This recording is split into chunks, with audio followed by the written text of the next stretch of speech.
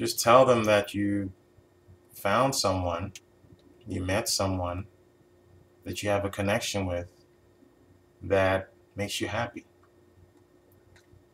You met them online. You know, the best way to tell your friends and family that you met your boyfriend online is to first tell them about the kind of connection you feel with this guy, you know, and how you feel lucky that this guy came into your life.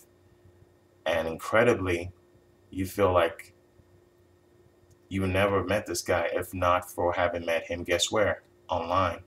All right.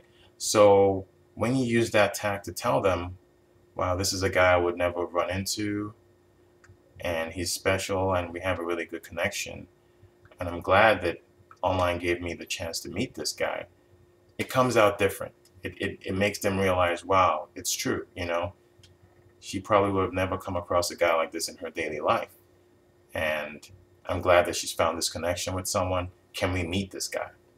So that's one of the best ways you can say it. Because some people, they feel a little bit awkward telling their friends and their family that they met their boyfriend online, or no, or whatever the case may be, shy, or, you know, whatever the case may be.